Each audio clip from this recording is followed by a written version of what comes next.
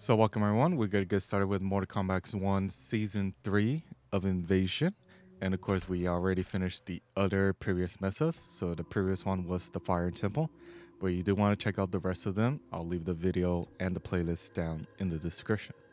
But basically what I'm going to do is go from point A to point B, all the way straight ahead or whatever direction we have to go through the routes for the mini boss battle and the final boss battle.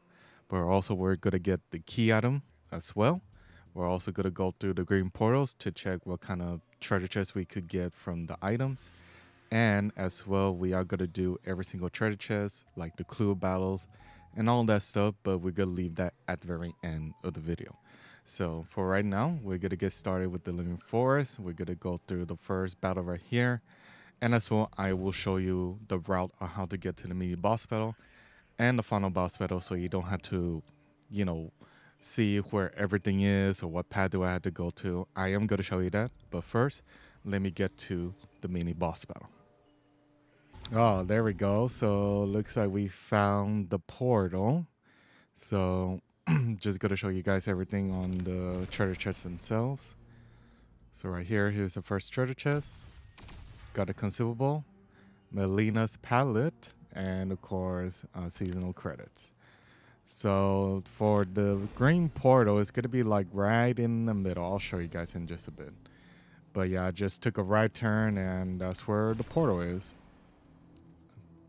So it's pretty much a good thing that the portal's not like behind a gate. So there you go, we got Katana's palette.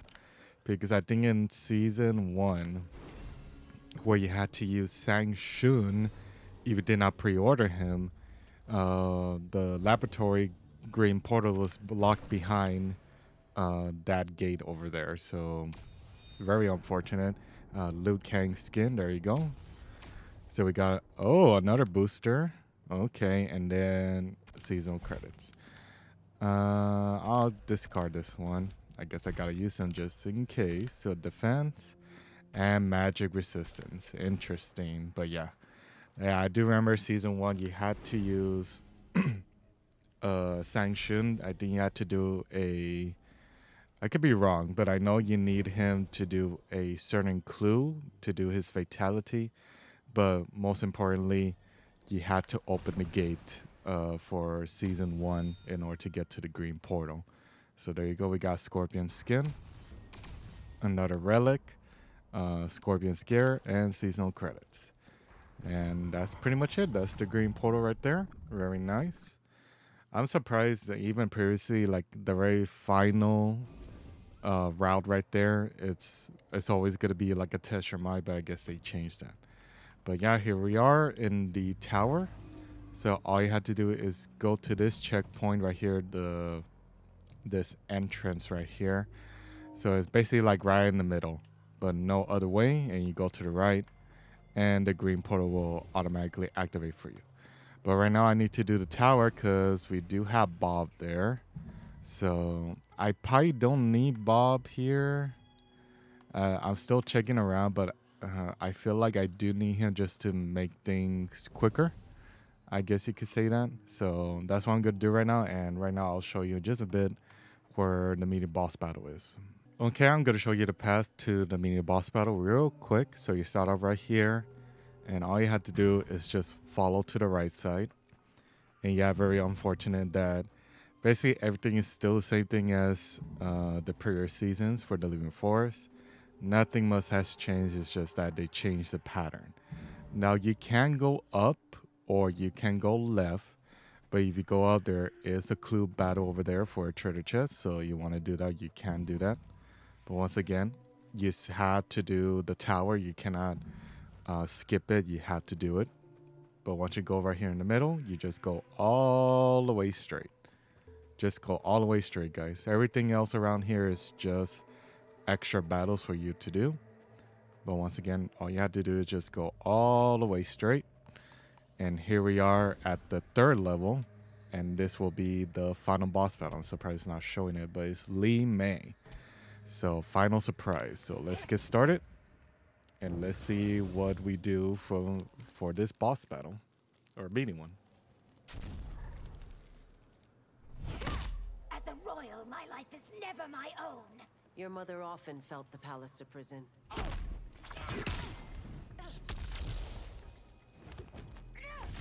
All right, there we go with Li Mei. So let's see how we do with her. But it should be pretty simple because I do have my war horn. I know, it's surprising that I have not changed to a different talisman. Probably I should. Just to see the difference between them, because I think, well, yeah, the war horn feels a little bit not the good side because it doesn't have a lot of projectiles.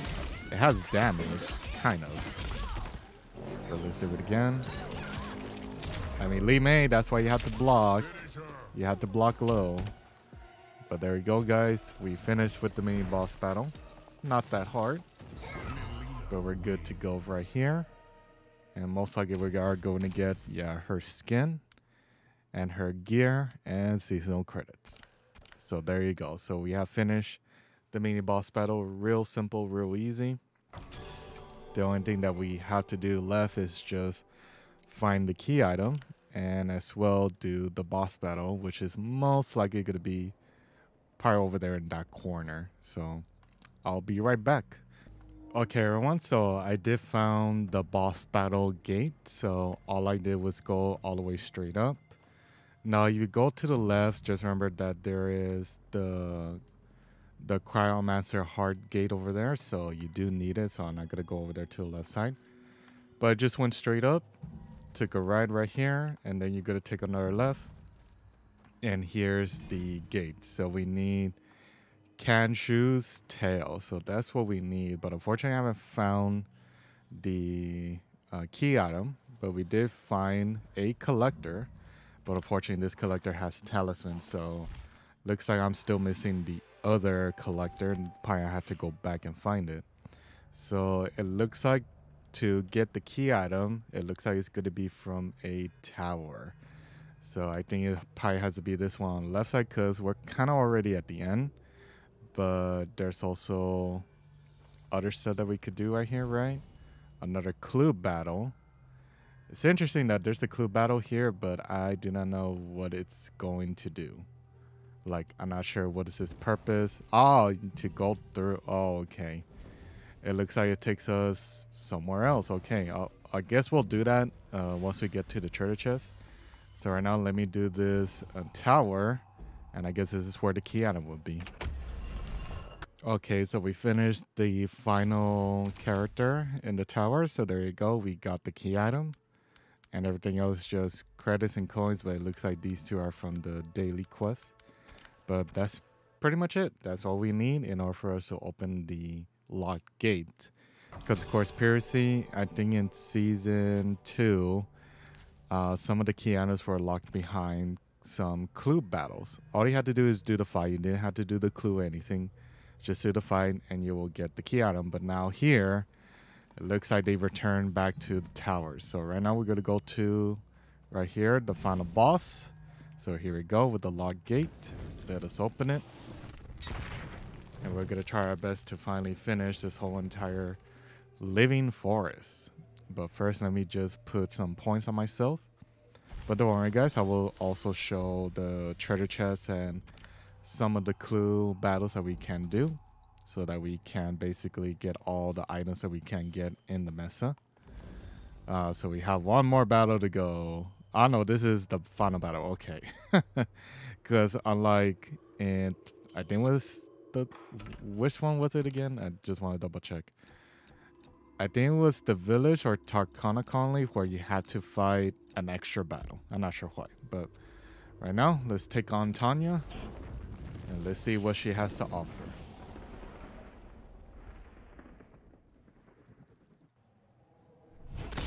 Haven't we fought enough today? Do you wish to be trained or not, Your Highness?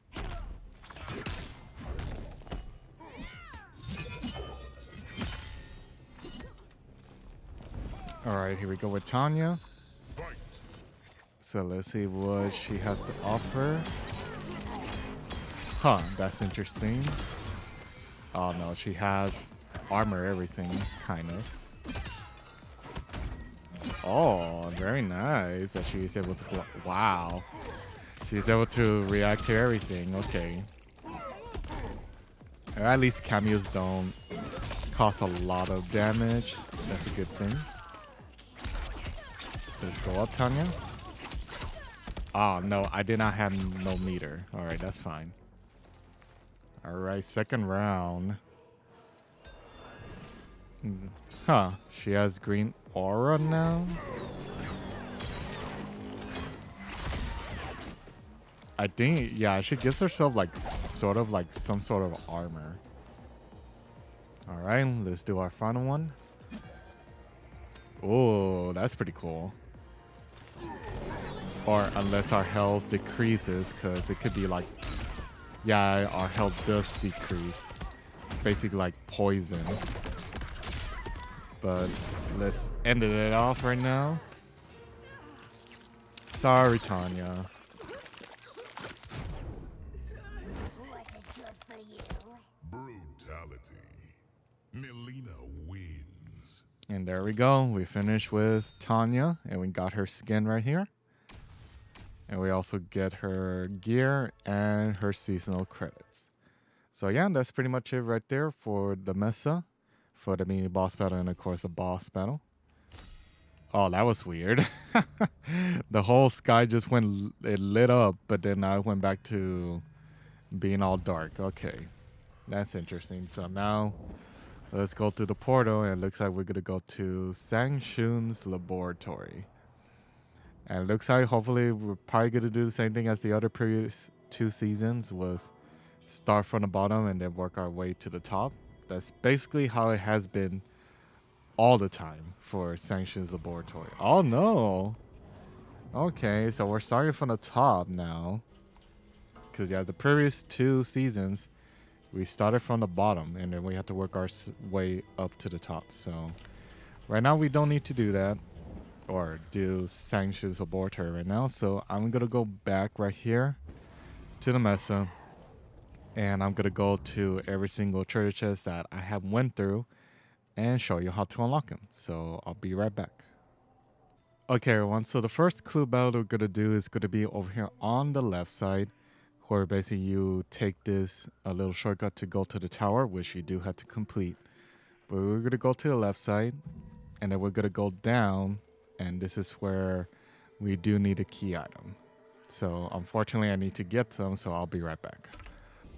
Alright, so I'm back with some more keys. Of course, there's one collector somewhere around the back corner over here of the entrance, so I have not done that or try to find him. I just went to the fire temple to get some keys. But there we go, we got Combo Mambo relic. Okay, it's like a piece of gum. Then Johnny Cage, and then we have Baraka's palette. So there you go, very nice. Combo Mambo, that's interesting. That's not bad for a name for at least a gum. So there you go. So it's a legendary. So your combos no longer scale damage. Land a 10-hit combo to instantly regain all meter. You will auto taunt after each combo. You get no meter from attacks or blocks. Okay, I'm not sure what is this one, like what is the purpose of this one, because your combos no longer scale damage. I think what it means is that you can do damage no matter what kind of combo you're doing. Like it's not gonna scale for you, like downscale it. So I think that's not bad. So right now we're gonna go to the second one, which is pretty simple. You just go all the way to the right side, or you could go on top of the tower, and we're gonna do this clue battle right here, which is Lee May.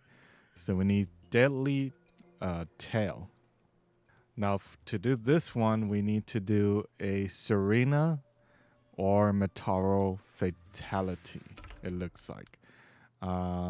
Not sure which one's the right one. Okay, well guys, it looks like this is a glitch. As you can see, I could go right through, and I just did Mataros and Serenas. I'm not sure which one's the right one, but I just went, now I could go through. So it looks like this is a glitch, so very unfortunate that all you have to do is either Serena's or Mataros Fatality. I'm not sure which one caused it, because I did Serena's fatality again a third time, and I was like, why has the barrier not broken? And I just went forward like, oh. So I'm guessing this is a little glitch that this one has, but let's open the treasure chest. And then we get a relic, Johnny's Case palette, and seasonal credits. So yeah, let's just double check on that relic real quick. But yeah, it's very unfortunate. It was a little bit confusing when I saw that. Like, wait, hold on. Like, why isn't the barrier like shattering or anything? So take 30% damage you deal. Elemental resistance increased by 50%. Wow. That's not bad, but depending on what battles will have a lot of elemental resistance, stuff like that. So right now, let's get on to the next treasure chest. All right, so our next treasure chest is going to be right here where the tower is when you had to complete it to continue on through the whole mesa. You're just going to go to the left, keep going to the left, and you're going to go down, and you have the next treasure chest right here. So make sure you have a key. So let us open it right now and see what we will get. So we got another talisman, General Shell's palette, and then more seasonal credits. So very nice. So just remember that you do need a lot of these keys in order to open the treasure chest. And let's go to the next one. All right, so the next clue battle treasure chest that we have to do is right here on the right side. So once you pass the bridge, you're going to go to the right. Of course, you have to do the 2 battles here. And then what we need to do is do Goro's fatality. So 4 harm. So right now, let me switch over to the cameo of Goro. And that's all we need to do. We need to do his fatality. So right now, let's do the fight. All right, let's try it again. There we go. All right. I got the range correctly now. Yeah, I'm surprised that Melina's resistance to ice was pretty much very small. So I took a lot of damage from those ice meteors, but hey, we got it. Of course, you can't switch to any ice elemental character and you should be fine with this battle. But yeah, all we need to do is Goro's fatality. Excellent. And there we go. Let's go up and let's open the treasure chest.